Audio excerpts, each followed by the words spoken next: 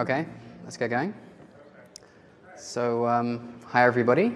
My name is Chris Lewin. I'm a physics engineer. I work on the physics team at Frostbite, which is EA's game engine.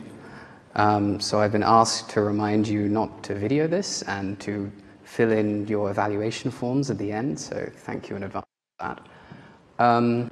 Okay, so one thing I would like to point out before we start is this is a physics talk, but there's no mathematics.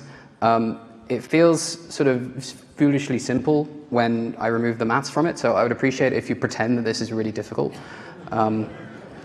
If you want to see that stuff, then you can download the technical report that I've written on it right now, which does contain all of the grisly details. But this is only half an hour, so I don't really have time to put those in here. Okay, so what is self-collision? What is this all about? So most people are familiar with cloth and are familiar with the sort of attractive shapes that we make on a body. And in games, we often want to capture these things in some way, whether by just putting it in a normal map, in a texture, or by animating it, or by simulating it. More recently in games, the more common way to do a lot of different types of clothing has been to simulate it, because the clothing is likely to be attached to a character that the player has control over. And in that case, it's very difficult to capture all the deformations that the cloth can go through just with like traditional authored means. So self-collision is the phenomenon where the cloth collides with itself, and it can wrinkle and get into piles. Maybe you can knot it, and you can have layers of cloth which slide over each other. And the layered clothing use case in particular covers a lot of different types of clothing, most of which you're probably wearing right now. So I would hope you're familiar with that. So let's talk very briefly about how you go about simulating cloth, like at a basic level. Most production cloth simulations that try to be real-time do some kind of nonlinear projected Gauss-Seidel solver, which sounds kind of unpleasant, but what it really means is that you have a series of constraints between particles, and then you just go over those constraints and solve them so that they're satisfied. So you might have length constraints which cause the cloth to maintain the same length, and to solve that constraint would mean to go over each constraint and say, well, is it longer than it should be? If it is, then we'll shorten it so that it's the correct length. Or if it's shorter than it should be, we'll lengthen it. So we use length constraints to constrain the stretching of the cloth and the shearing of the cloth and also the bending of the cloth. And if you've got this on a runtime character, then you probably need a bunch of other constraints to keep the cloth in vaguely the right sort of place. And we have a lot of different types of these, but one of the most basic ones is that we just have an anchor constraint, which is a sphere that the cloth point can sort of live in, where the center of the sphere is defined by the animation that you put into it. And so in the absolute worst case, where all of your other constraints have failed to keep the cloth in the right place, you can always be certain that it's never going to stray too far away from where your animation would have put it. And then we also have contact constraints, which is you've got some sort of collision representation of the body underneath the cloth, like maybe a sphere for the head or a capsule for the arm. And you need to make sure that the cloth stays on the outside of these colliders rather than going through them. Otherwise, they wouldn't be very good colliders. And for that, we use contact constraints. But wait a second. Why am I representing contact with something like a sphere or a capsule as just a plane? So I'm going to talk now about discrete and continuous collision detection and what it actually means to use contacts, and the relevance of this will become obvious later when I talk about how this concerns self-collision. Okay? So, sort of obvious way to do collision detection in a particle-based simulator is to do it with discrete calculations. So that basically means that you don't worry about the velocity of the point. Say you've got, in this case, we've got like a capsule, and there's a point which is inside the capsule. And you can very easily work out the correct way to push it out. So you push it out by the shortest path, and that is resolution of your collision. And it's not too difficult to work out whether a point is inside a capsule or whether a point is inside almost any other shape. But there are a lot of issues with this approach when you start considering velocities of the points, and maybe the colliders have velocity as well. Maybe they have a translation and a rotation. And in that case, you start getting issues like this, where if you're doing discrete time stepping, where you have one time step and then 30 milliseconds later, the point has a velocity which puts it the other side of the collider, then when you say, oh, it's inside, I've got to push it out, it gets pushed out the wrong way. And this will show up in your cloth simulator as colliders very easily pushing their way through the cloth, and that can be very distracting. And there are other issues, like if their velocities are high enough that it never even touches the collider, then you won't notice that at all. And that will, I mean, that's the classic bullet through paper effect that you see in a lot of old-style physics simulations. But there are more pernicious issues, like, for instance, even if you don't even have any velocities in your simulation at all, every point is probably connected to some other constraints, which are going to pull it around.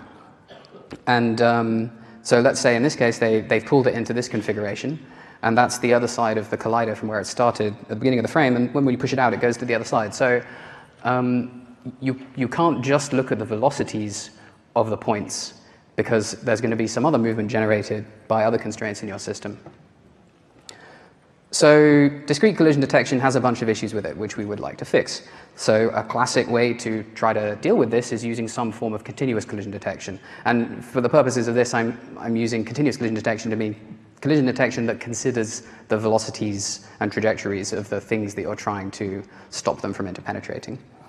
Kind of a most basic noddy way of doing this is just to subdivide your time step into as many time steps as is required. You just run your simulation at like 4,000 hertz or something, and then as long as your velocities aren't too high, you'll never get to a point where things move too much in one time step.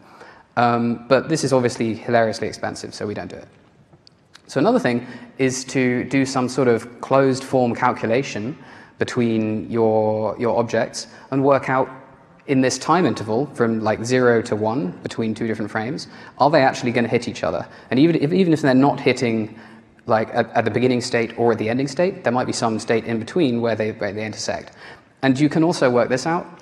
It can be very expensive for some kinds of primitives. It can be reasonably cheap for others. So it's not a good general solution to the problem. And then the remedy for this that we use, that I'm going to talk about now, that we use in our cloth simulator and also most modern rigid body simulators use, we call predictive contacts. Some people call it speculative contacts.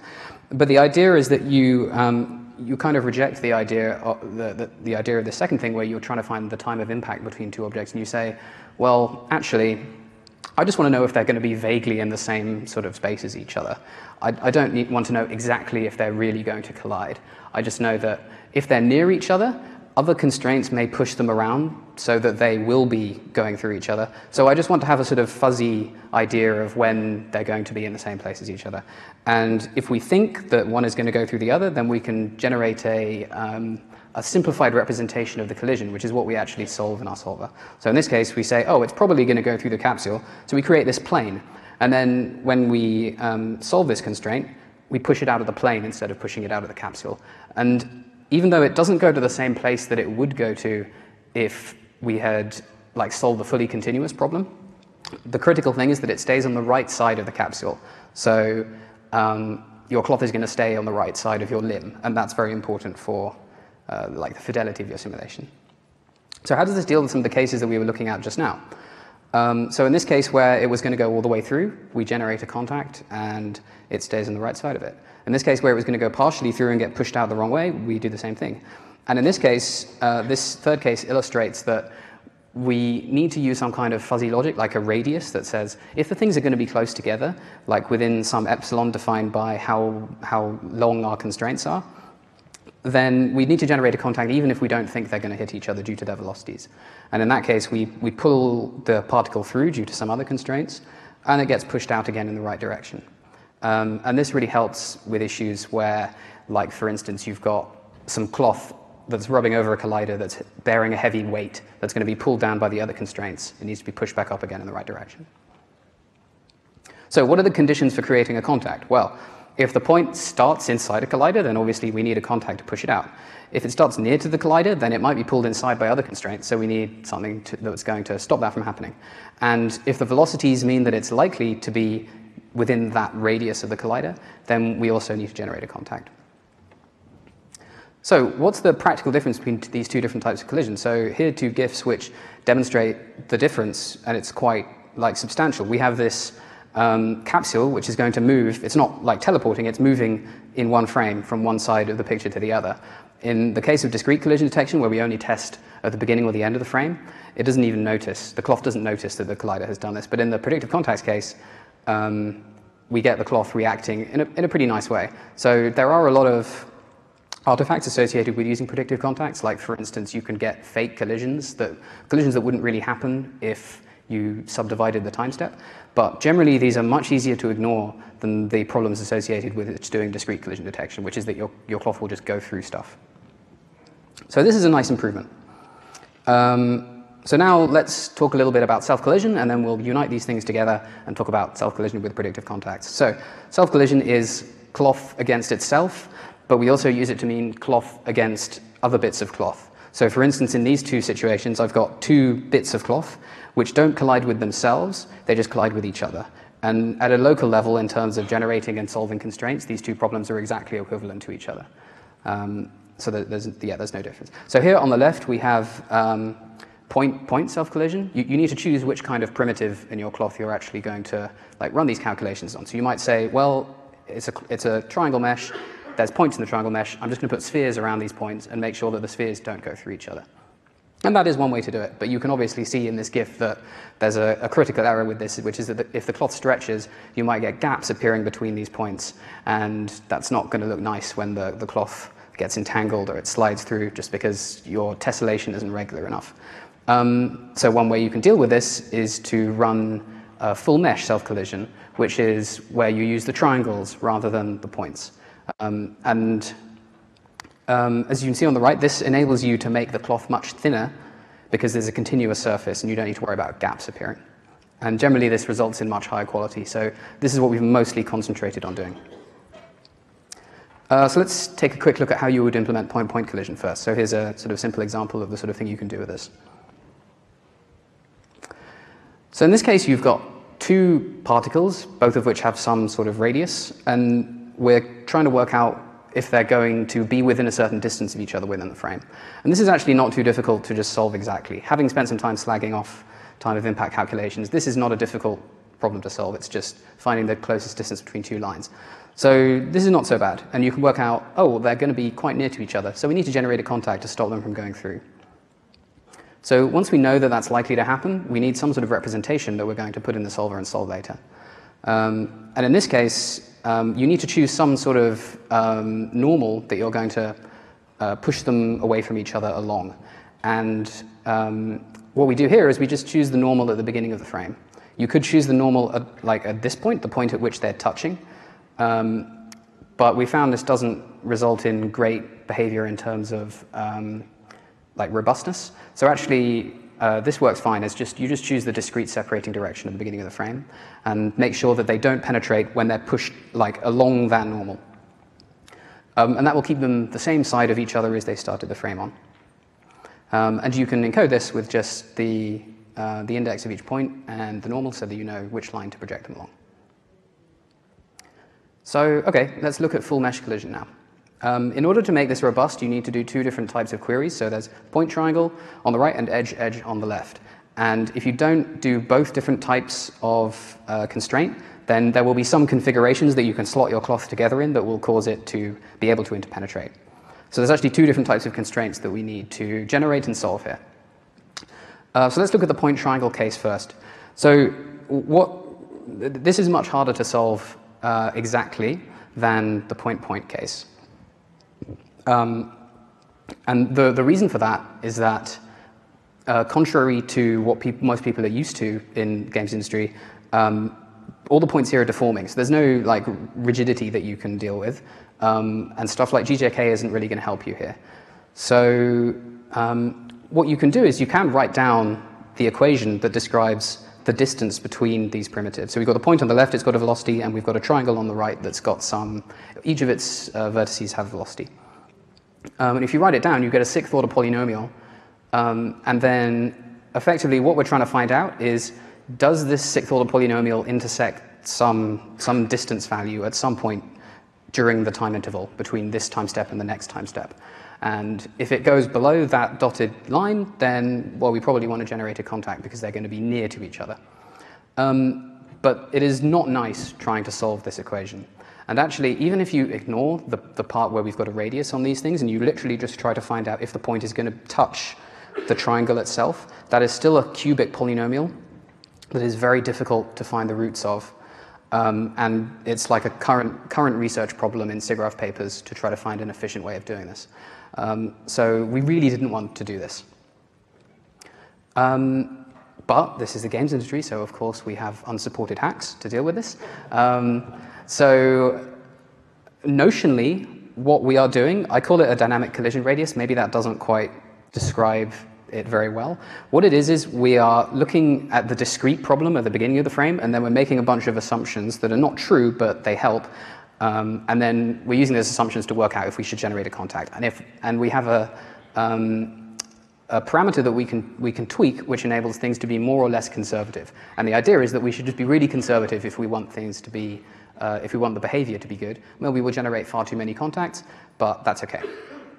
And effectively what we're doing is we're just looking at the slope of this thing at the beginning of the time step, and we're saying, oh, well, that's going to hit the green line.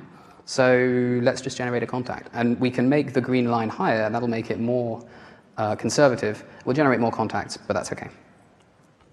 So how do we go about this?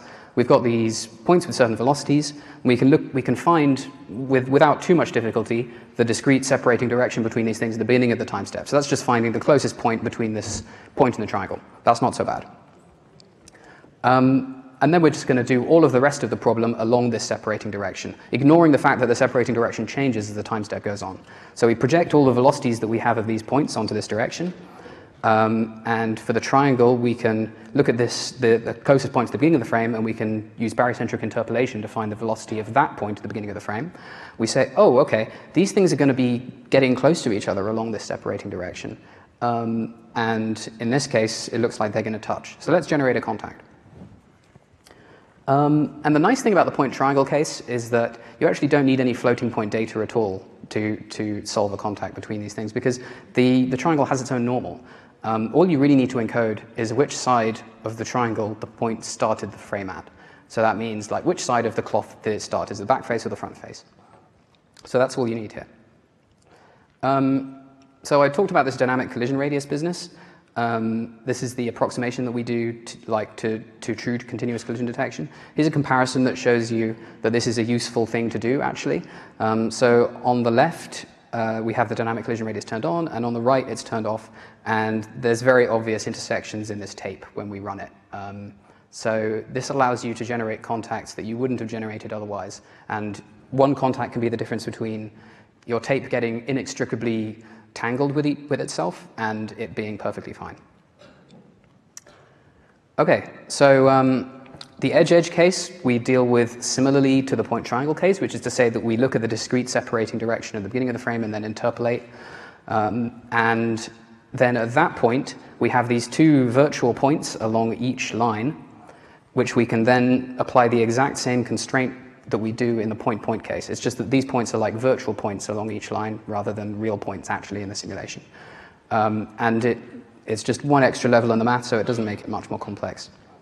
In this case, we do need to store a normal because edges in a mesh don't really have any global orientation. They don't have any intrinsic orientation. You might be able to generate some orientation from the mesh neighborhood, but we haven't looked at that yet.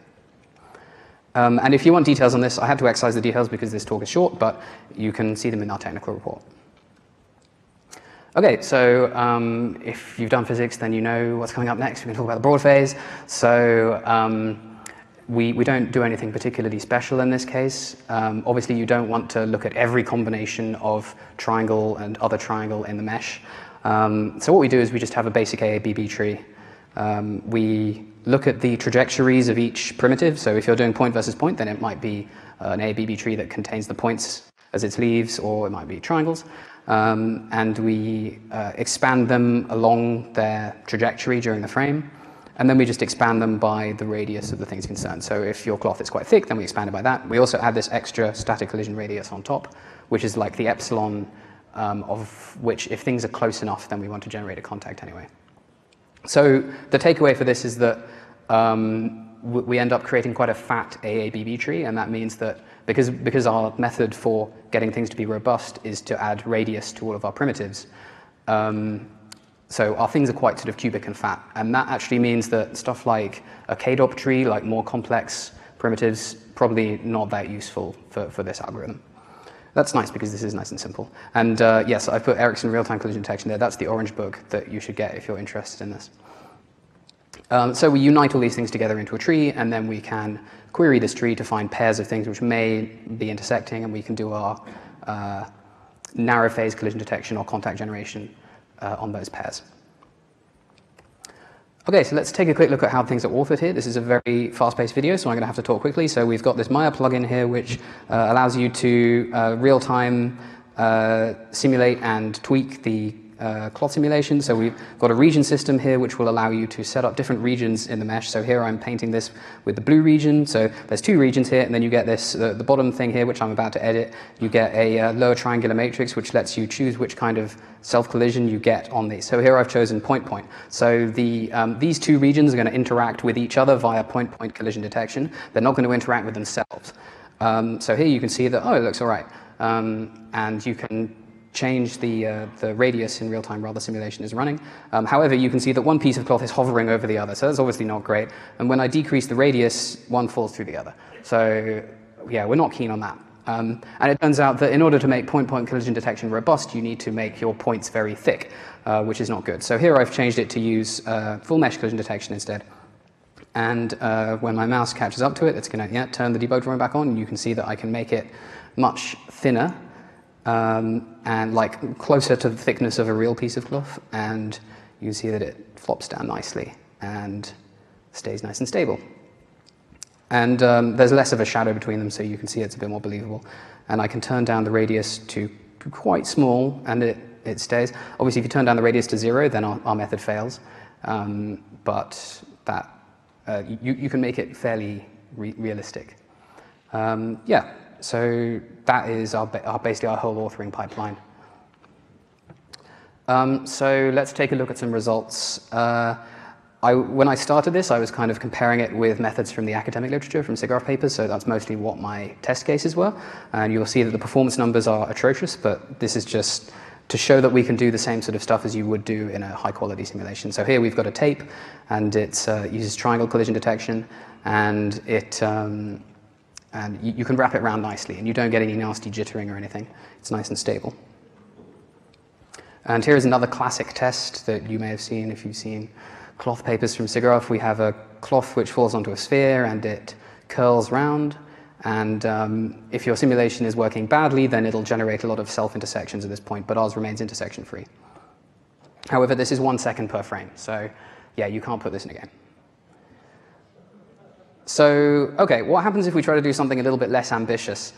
So here's something that's like just a couple of layers of clothing over each other. Maybe they're next to like the leg of a character. Something like a Titan mark from Destiny might look a lot like this if you simulated it with cloth. So we can see that immediately they just get entangled and they never disentangle. And the reason for this is that I've put a very violent animation on this leg collider. But this is totally representative of the sort of stuff you might find in a game, because game characters are superhuman in terms of the motion they can go through. So this is a completely unacceptable situation, and you can make this robust, but it's really expensive. For such a tiny piece of cloth, it's really not worth it. So what can we do about this? Well, time for more tricks and hacks. So in this case, we have layers of clothing, and actually we're being really dumb because we're looking at the beginning of every frame, which side of this point locally is this triangle locally. But actually we know that one layer should be above the other layer. That's like global information that we can just set up. So in this case we say, okay, well, I'm just going to hard code which direction, like which side of the triangle the points should be. And when you generate the contacts, you just override where it was at the beginning of the frame, and you can see that this actually becomes completely robust as a result. So if your points get into the region where they would generate a contact, even if it's on the wrong side of the triangle, they'll end up popping up to the right side. And this looks pretty nice. I'd like to point out here that the upper layer of cloth does not collide with the collider. It only collides with the cloth. So all of that motion from there comes out of the self-collision. And this is 0.2 milliseconds per frame. So it's reasonably expensive, but it shows you can get robustness with this kind of material. And here is another situation which kind of exploits the layered clothing idea as well. You've got like sort of like a model of a flamenco skirt, I guess, and there are some leg colliders underneath there that you can't quite see, but it's just being jostled around, and you can see that the two layers actually slide over each other quite convincingly. You don't see them penetrating through each other. And this is 3 milliseconds per frame. So this is, again, even though it's still quite simple, it's kind of outside the realm of being able to put it in a game. Okay, so it's still expensive. What are we going to do about this? Well, in the case of layered clothing, which is actually a really big subset of the sort of cloth that you would want to simulate in a game, most bits of cloth only stay within the same sort of region of other layers all the time. So why are we wasting all our time doing collision detection when we're just going to end up with basically the same results every frame? So what you can do is you can just do the collision detection once at the beginning, or even in the pipeline, and serialize out the results. And then you can solve these contacts every frame and just see what the results look like. I mean, you may be solving contacts which wouldn't have been generated if you had run the collision detection, but that may not be a huge deal. So in this case, this actually works perfectly, and you see no difference at all. So we're no longer doing any collision detection at runtime. We're only solving the contacts, and it cuts the total cost of the simulation by an order of magnitude.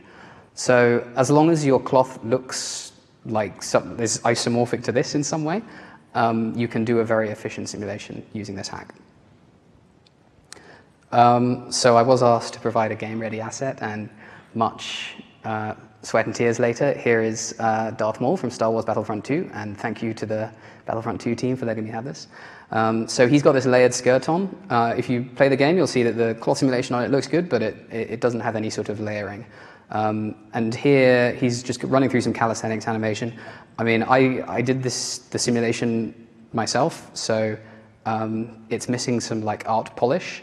But what I want you to notice is that the layers may penetrate through each other momentarily when he's going through some very violent animation, but they always resolve to being the right side of each other.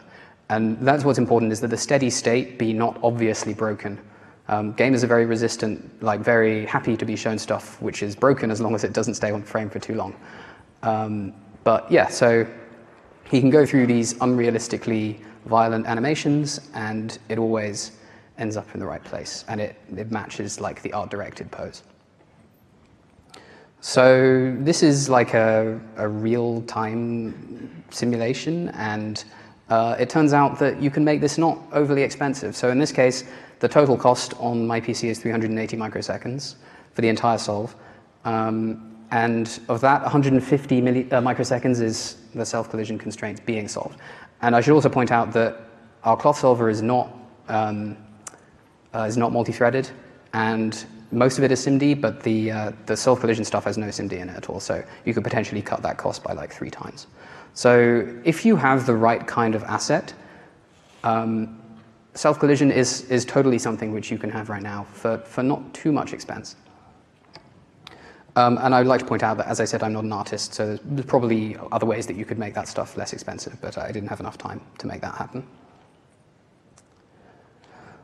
Okay, so what sort of directions is this going to go in? So as I said, there's performance left on the table. There's other things we could do, especially with regards to the broad phase, if we wanted to invest in actually running collision detection. Obviously, if you're not running it, then you don't need to optimize it. Another thing is that the contact caching, which I talked about, is very naive. So we literally just generate the contacts as if we were doing it in a regular simulation time step and then serialize them. But maybe you could have some kind of editor which would let the artist say, well, this triangle contacts with this point and not this one. And that would probably allow you to deal with some edge cases which wouldn't look good with this current system. And of course, I've shown you all these layered clothing examples and tried hard to convince you that this is a good kind of self-collision, but there's lots of other kinds, like tying knots in scarves and like dropping tapes on the floor. And we don't really have a performance solution for these right now because it's very difficult to predict which bits are going to contact which other bits in a given simulation. So in that case, you might have to do some genuine continuous collision detection with some sort of time of impact query. Or use the GPU, of course, that's always a big hammer that you can throw at problems. So, thank you very much for listening to my talk, and I'd like to acknowledge these people, and remember there's a technical report, and Frostbite Physics is hiring, so come and talk to me after this. And yes, I think that's it, so thank you very much.